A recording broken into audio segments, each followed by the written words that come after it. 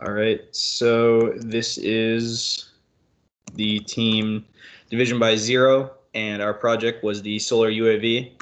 Some of the mission requirements to get us started were to operate above the clouds, and as you can see on the figure on the right, our team took that to assume an operating point of about 65,000 feet above ground level.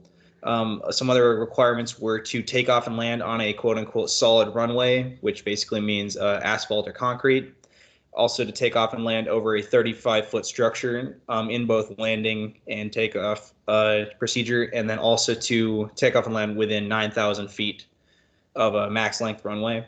Also, it needs to be able to fly within icing conditions, as assumed in the 65,000 feet altitude. It needs to be capable of continuous autonomous flight, or basically fly continuously without needing to land for fuel.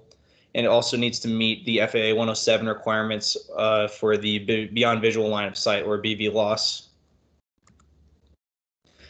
Some mission requirements continued are to carry a payload of a TAMDAR sensor, an FMV camera, and a GPS autopilot system, and also baseline our engine for something that's going to be in operation by 2029. Some optional requirements were to be capable of withstanding 50 knot gusts, and also to carry a high resolution camera. These were some of the aircraft that we benchmarked to base our design off of.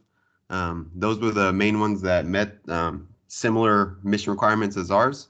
The things we benchmarked was wing loading, the payload fraction, the wingspan, the aspect ratio, and the cruise speed. And these are the numbers that we used to base our design.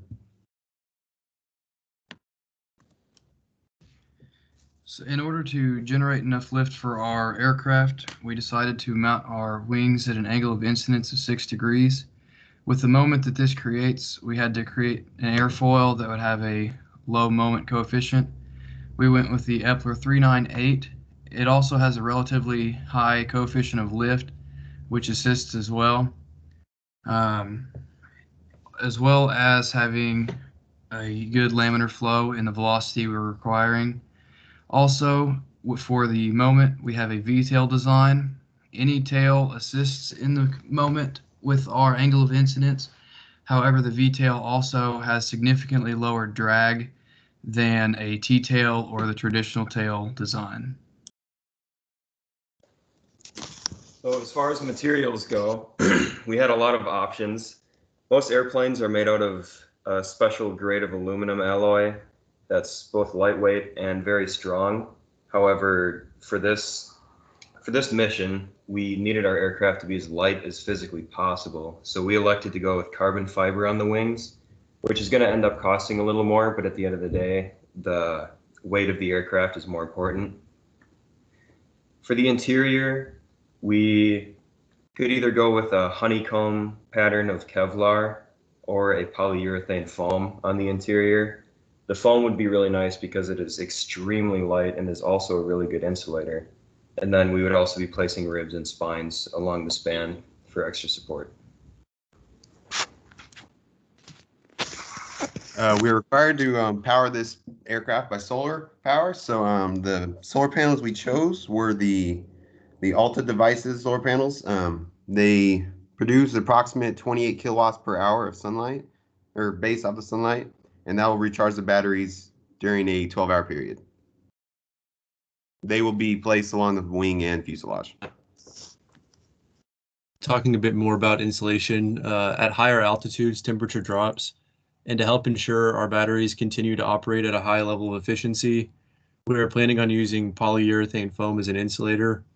The polyurethane foam is lightweight and consists of trapped air bubbles that would help prevent heat loss. For the autopilot system, we're going to go with the PIX 32 V5. The main design requirement while we were looking for autopilot systems was the number of servo ports. This one offers 8 to 16 ports, and that will be plenty for any sort of design customization later on in the planning. For the mission planner, we're going to use mission planner software. This allows us to plan and save autonomous missions for the UAV, and we can upload it directly to the autopilot system, so it works out really good for us. And that is our progress report presentation. Thank you.